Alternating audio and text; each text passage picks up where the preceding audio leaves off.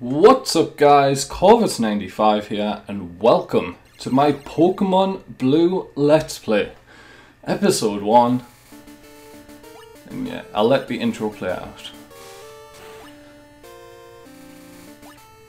So, this video is being made for the 20th anniversary of the Pokemon Red and Green games coming out in Japan. So I decided to play a Pokemon Blue version. I know it makes no sense. But anyway, let's get underway with the game. Let's first of all go to options, set the text speed to fast, everything else is okay. And let's get underway. Hello there! Welcome to the world of Pokemon. My name is Oak. People call me the Pokemon Professor. This world is inhabited by creatures called Pokemon, like this Nidorino. For some people, Pokemon are pets, others use them for fights. Myself, I study Pokemon as a profession. First, what is your name? Right, so my name is... Does this have the lowercase? Yes. My name is Corvus.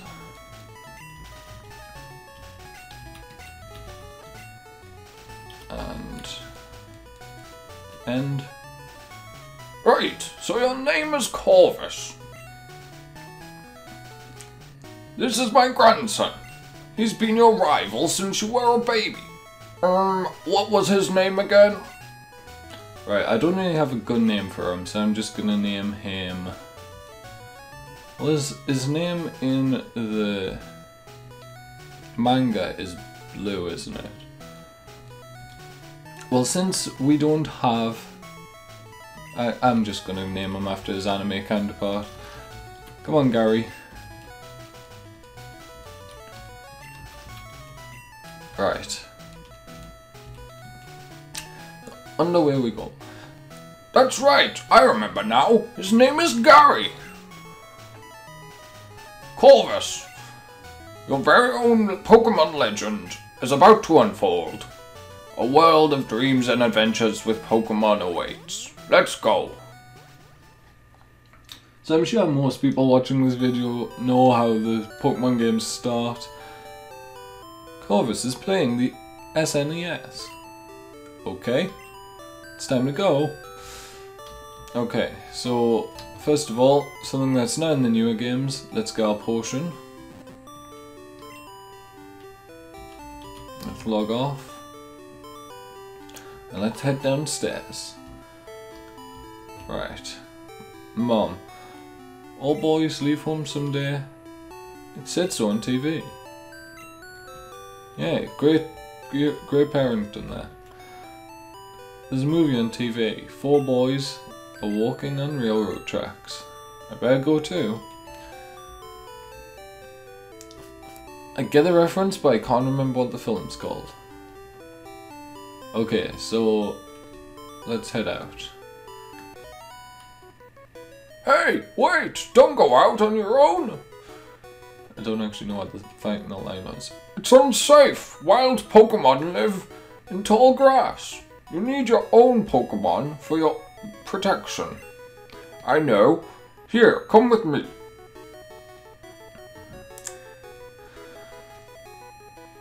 Right, so which Pokemon are we going to get? Here's Gary. Gramps, I'm fed up with waiting. Gary, let me think. Oh, that's right, I told you to come, just wait. Here, Corvus. There are 3 Pokemon here. Haha! They are inside the Pokeballs. When I was young, I was a serious Pokemon trainer. In my old age, I have only 3 left. Oh, that's a bit sad that you're giving us your final Pokemon. But you can have one. Choose. Hey, Gramps! What about me? Be patient, Gary. You can have one too. Sorry about the terrible voice acting, but You're gonna have to put up with it. Okay, so the Pokemon I want is a Pokemon type that I always start Pokemon games with. And it should be this Pokemon. Okay, it's not that Pokemon. No. It should be this one. That's not the one I want. No. Although I think Squirtle's the best choice for this generation, I'm going for this Pokemon. The Seed Pokemon. A strange seed was planted on its back at birth. The plant sprouts and grows with this Pokemon. Height 2 foot 4 inches, weight 15 pounds. I do want the plant Pokemon Bulbasaur, yes. This Pokemon is really energetic. Corvus received a Bulbasaur. Do you want to give it a nickname? Oh, I haven't thought about this. What can I nickname it?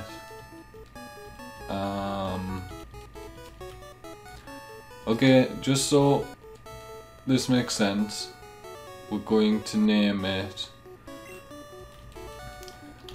We're going to pretend it's a girl. It's called Ruby. The reason for that? I've been watching quite a lot. Well, I watched all 3 seasons of Ruby the anime made by Rooster Teeth. And Ruby Rose, main character. And Bulbasaur has like... Oh, Venusaur I guess eventually will have like a rose on its back. Or a plant of some kind. Oh, Gary. Yours looks a lot stronger, does it? Well, you do have a Charizard. Or will have. Wait, Corvus! Let's check out our Pokemon. Come on, I'll take you on. Can't remember how I did Gary's voice. Battle number 1 is underway. Here's Gary. Sends out his Charmander. As you can see, I'm playing the colour version of the game rather than the black and white version. I just prefer the colour. Okay, it's a fight. Let's go for tackle. Goes for the scratch. That does quite a bit of damage. 4 damage. Say we only did 3 probably. Goes for the growl, but it fails. Nice. Of course, he has the 100% accurate move. I don't. Growl fails again. Why do moves fail in this generation? It worked that time. It can't miss. So why does it fail?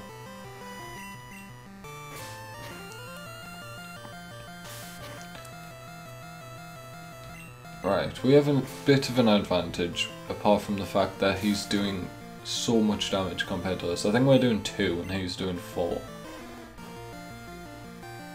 Okay, now we'll do 1. Oh no, that did quite a bit. I should be able to wipe them out. And we do! So we win our first battle, get 69 experience, grow to level 6. Look at those stats. 11 attack, 11 defense, 12 speed, 14 special. Corvus defeated Gary. What? Unbelievable! I picked the wrong Pokemon? 175 Pokédollars for winning. Okay, I'll make my Pokemon fight to toughen it up. Corvus, Gramps, smell you later.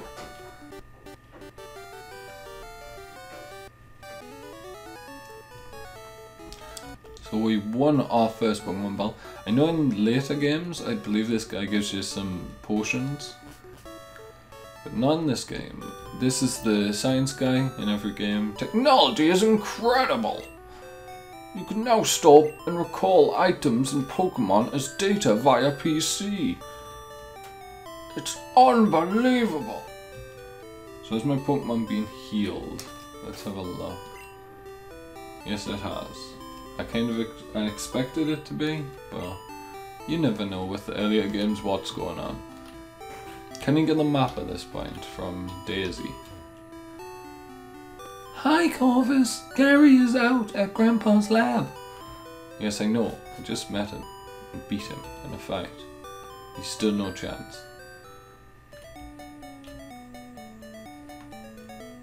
What do you guys say? You work at the Pokemon? I will check you out. Ooh, sample. Potion. Nice. So there's not going to be any special rules for this, guys. It's not a Nuzlocke or anything like that. Although I do want to do a Nuzlocke in the future. This is just a celebration series for the 20th anniversary. Okay, what we're going to run into? A Pidgey. Fortunately, in this generation there aren't shiny Pokemon. So I'm fine just killing everything at the start of the game.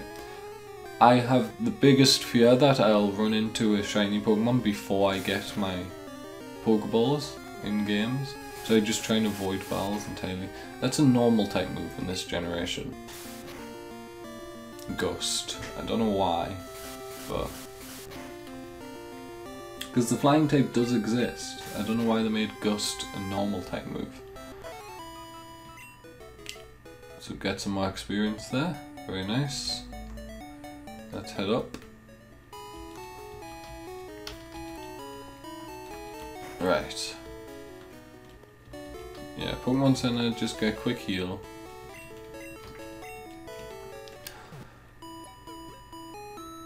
Oh, all the noises and everything is so nostalgic. Even though I wasn't the biggest fan of first generation. The first Pokemon game I played was 3rd generation, but I watched the TV show from the very start, so... games wise, 3rd generation was always the most nostalgic for me. Hey, you came from Paletown? You know Professor Oak, right? His order came in, will you take it to him? Corvus got Oak's parcel. Yes, master. I will deliver the package. So unfortunately, there's no running shoes in this game. Or 2nd gen, is there? I think 3rd gen was the first generation to have running shoes. Well, we'll get a bike after the 3rd gym, or like around that point. You get it from the Pokemon fan club. You get a bike voucher and then you can take it back to Cerulean to get a bike. Okay, let's deliver the parcel to Oak. Oh, Corvus! How is my old Pokemon? Well, it seems to like you a lot. You must be talented as a Pokemon trainer. I sound more like Professor Rowan from Sinnoh. What? You have something for me? Corvus delivered Oak's parcel. Ah, this is the custom Pokeball I ordered. Thank you. Gramps! What did you call me for? Oh, right. I have a request of you two. On my desk there is my invention, Pokédex. It automatically records data on Pokemon you've seen or caught. It's a high-tech encyclopedia. It's hard to do an accent and read long words. Corvus and Gary, take these with you. Corvus got Pokédex from Oak. It doesn't say at Pokédex, it just says Pokédex, but fair enough. To make a complete guide on all the Pokemon in the world. That was my dream. But I'm too old, I can't do it. So I want you two to fulfill my dream for me. Get moving, you two. This is a great undertaking in Pokemon history. Surely you've completed the Pokédex if it has data on every single Pokemon that you know about at the minute. Alright, Gramps, leave it all to me. Corvus, I hate to say it, but I don't need you. I don't know why his accent's changed completely. I know, I'll borrow a town map from my sis. I'll tell her not to lend you one, Corvus. I don't know what that laugh was either. Right, so let's go to Daisy, get a map.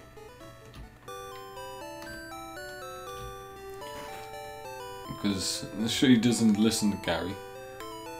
Grandpa asked you to run an errand? Here, this will help you. Corvus got town map. Ah, town map. It has that A there. Didn't for Pokédex, which I feel is a much more important item to carry about than a town map. Okay, run into a wild Pokemon. Wild Pidgey appears.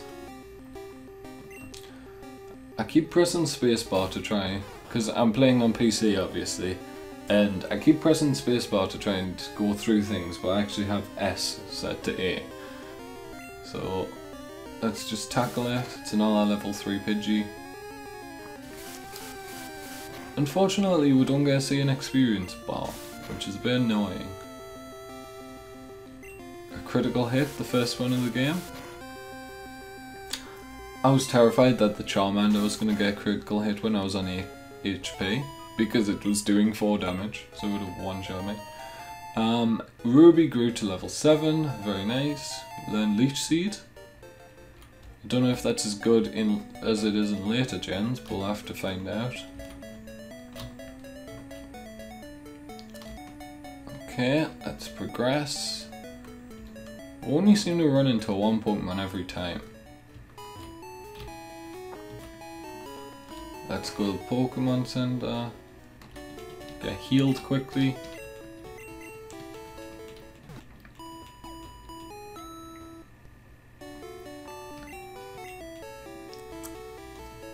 Right, and now let's go to... Well, let's go get the old man to teach us how to catch Pokemon first.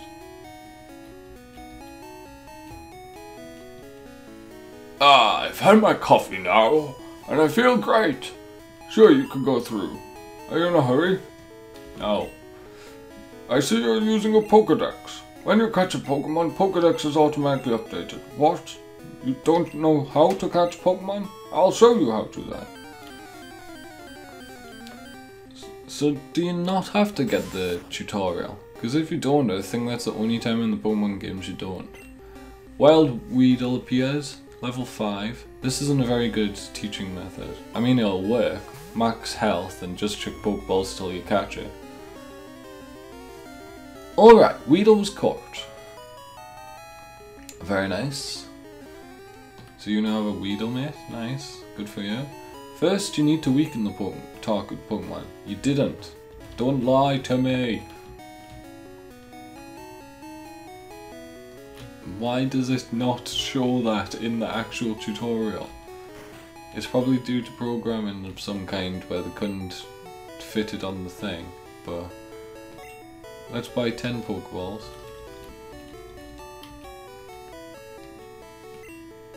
Did I have Premier Balls? No. Let's buy 3 antidotes. And let's buy 1 Paralyze Heal. I know from my memory that antidotes are a necessity going through Viridian Forest. We are going to come face Gary, because you can face Gary over to the left of the city. But we're not going to do that straight away. Actually, we will go this way, however, to get a Pokemon. Now I have a final team planned, but there could be some Pokemon that make it on that are just used for a couple badges early on. So we'll see what we'll run into. So Nidoran female. Don't really want one of those, but we'll see what we can do to it. If we can get it very low, then I might catch it. That's pretty low. I'll give it a go. Let's chuck a Pokeball. Shake once, shake twice, shake 3 times, and we've caught our second ever Pokemon. New Pokedex data will be added. Poison Pin Pokemon. Although small, its venomous barbs render this Pokemon dangerous. The female has smaller horns. So it's 1 foot 4, 15 pounds. Wasn't the same weight as Bulbasaur. A nickname for Nidoran female. What's a nickname for Nidoqueen?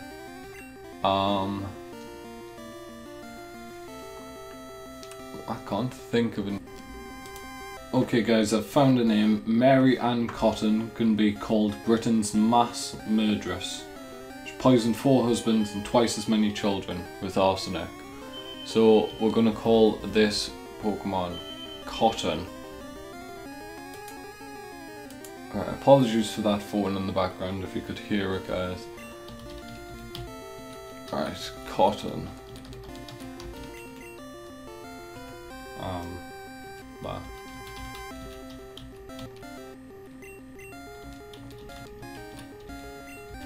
So I've Cotton, the Nidoran female. And we'll get another battle. What are you going to be? You're a Spearow. You're really strong actually. Level 5. You are really strong. Please don't have Peck. You have Growl. It's okay, how much is this going to do though? Does a decent amount. Let's try and get a Spearow as well.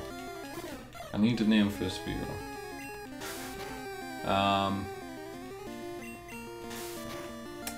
What's his face? I'm trying to think of names at the moment.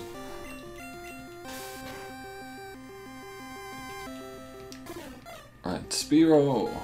Come on. I think we can get one more off. It hasn't attacked. That wasn't even a critical hit.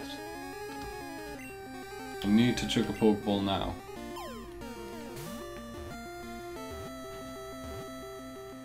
And we catch the Spearow. Okay, I'm going to pause the video guys for 1 second just whilst I find a name for a Spearow. I'll read the Pokedex data out first. Tiny bird Pokemon, 1 foot tall, 4 pounds, eats bugs in grassy areas. It has to flap its short wings at high speed to stay airborne. Okay. Yes, I want to give it a nickname. Okay, I found a name. We have the name. Where's the L? So L I N D B E R G H. Right.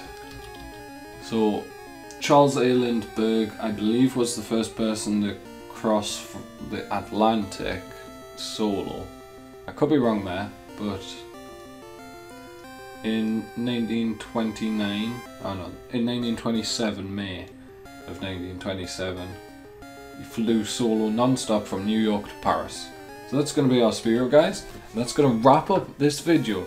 So if you've enjoyed this return to Kanto, a bit of a nostalgia trip for the 20th anniversary, leave a like on the video, hit that subscribe button if you'd like to say more, and from me, Corvus95, thank you guys for watching. Comment down below what your first Pokemon game was. Thank you for watching, and goodbye.